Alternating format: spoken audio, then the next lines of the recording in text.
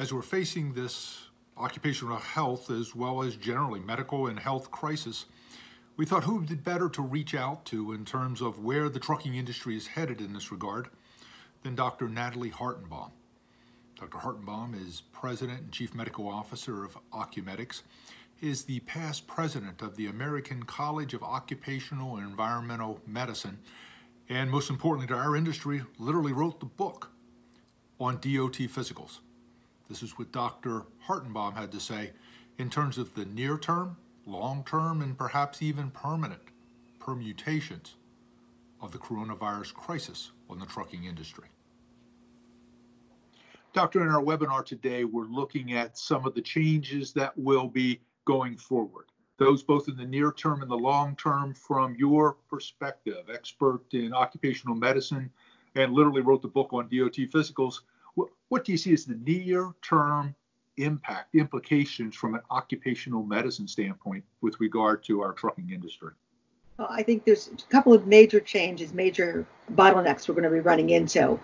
June 30th is the extension for getting a commercial driver medical exam for those drivers that had them as of March 1st, who were not new drivers, who didn't have other types of waivers or exemptions or problems. And by the way, exemptions are still being issued during this time. There's been a number that have been announced. But drivers are required to have their exams right now by June 30th. So if you all wait till June 30th to get their exams, there's going to be a real bottleneck in trying to get them done. Now, while the states have 90 days whenever that emergency declaration ends to get back in compliance, this may be extended, that June 30th may be extended, and the states may have 90 days from whenever it's extended to, but it's still not going to be forever, and there's going to be a lot of people trying to get those examinations in a very short period of time. Keep in mind that those who do not have current medical certifications will still need to get them. They can't be certified now, and if they haven't found a place to do it, they may go that route. One of the things I've seen, and I'm not exactly comfortable with, is the telehealth. It's fine for is your cold better? It's fine for check your blood pressure and let me see the reading on your blood pressure cuff. It's fine for my toe looks swollen and you hold a toe up and you can look at it through Zoom or Skype or Facebook or FaceTime, I'm sorry. But the problem is you really can't do a commercial driver medical exam purely by a video conference. And I know some places have been attempted to do that. And, FMCSA several years ago did respond. And if you don't mind, I want to read something, which is a response from FMCSA on the use of telemedicine. And clearly, the official policy of FMCSA is that telemedicine is not prohibited by statute or the rule. The examination must be conducted by a medical examiner who's on the NRCMA, makes sense, at the other end of the monitor. The extent of this is the telemedicine setups in most hospitals and most more advanced healthcare systems, where you have the licensed healthcare professional, the physician on one end, and an assistant, a technician, someone else on the other end with the patient, who can check the blood pressure, who can check the vision, who can check the hearing, who can actually put a stethoscope on the chest and then move it to the back, who can actually palpate whether there's tactile gloves you can put on the abdomen to feel it or not. It's not just simply a look at and talk to. It's not just the interview. And then the response goes on. At the other end of the monitor is a person who is with the driver, who is not required to be on the registry if consistent with state laws. Every state law is a little different as far as what's accepted by telehealth. The individual at the other end with the driver would be assisting the examiner, who would be telepresent at the medical certification examination.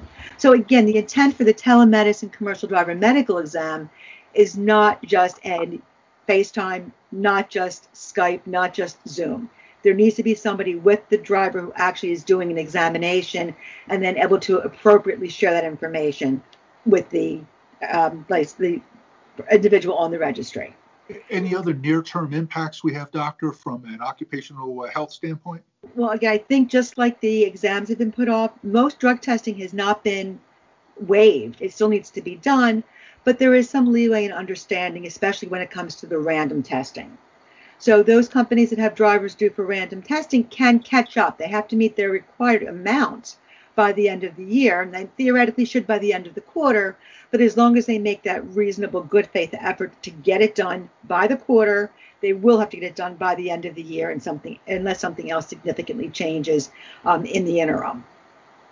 And Doctor, how about long term? Do you see many or any of these things continuing with us, be it the testing, DOT physicals, or even the PPE for drivers, or any changes in how we do things? Well, I think there's going to be a lot of changes in how we do things in general. I think that whether we call it PPE, personal protective equipment, which is more of an OSHA term, or just really good hygiene, I think masks are going to continue for quite some time.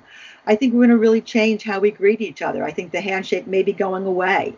I do think there's going to be a need for temperature checks, at least potentially in some places. Many states are mandating that right now, and many states are mandating masks when you go out in public.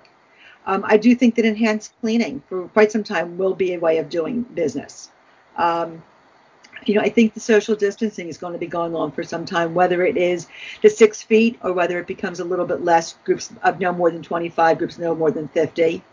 So I think in doing business, going to be a lot of things that are going to change. I think from a supply chain, I think we're seeing some problems now. Hopefully that will ease up over time.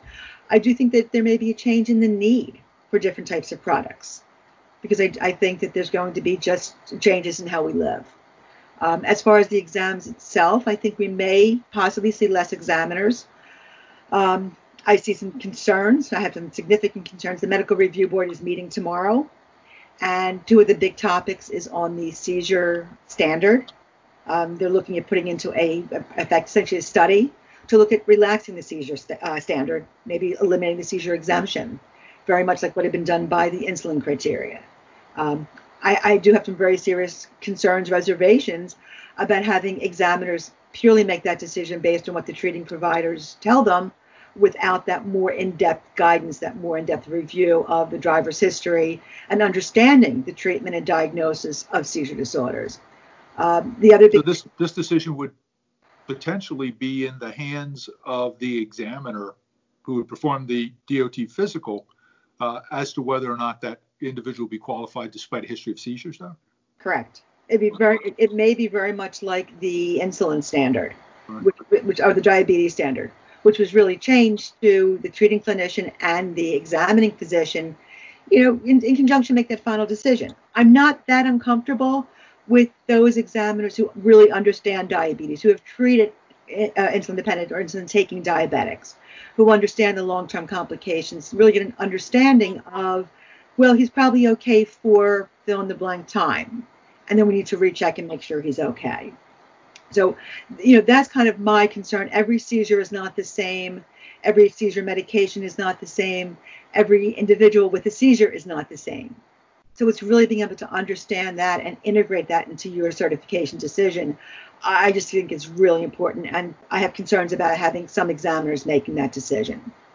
How about the medical exam handbook, doctor? Where do we stand with that? Well, that's been in progress. There's actually a Medical Review Board meeting tomorrow, as I mentioned, where they're looking at another, I think it's probably the second or third attempted draft of that medical examiner handbook.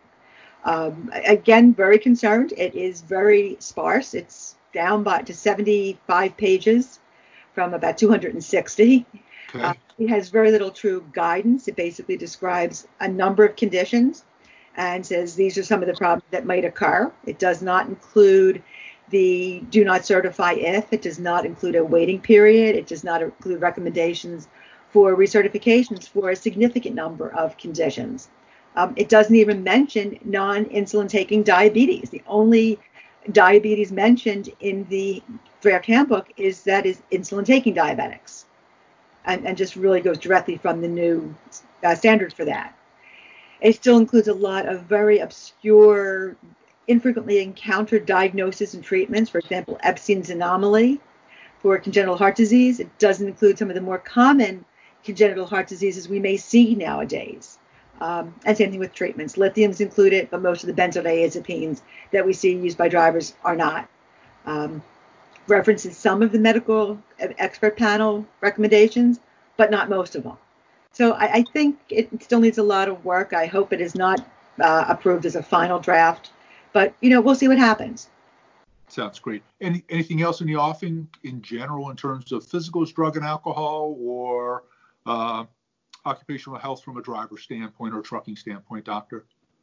I think it's really important that the exams be done properly, that the exams be done by someone who really understands.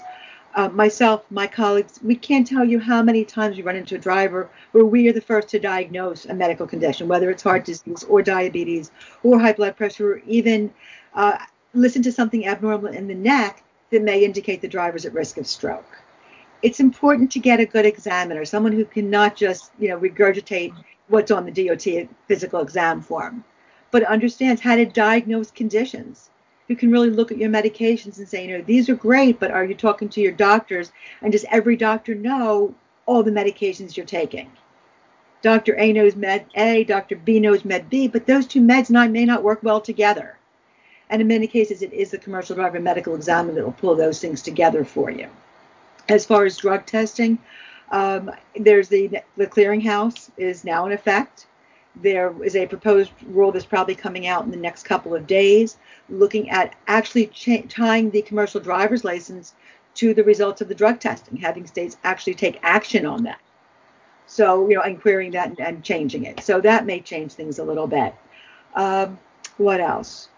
I just think it's going to be a lot of trying to catch up to all the ground that we've lost over the past couple of months, right, getting exams and drug testing done. Doctor, as always, thank you very much. Great. Thank you. Have a great day. Thank you, too.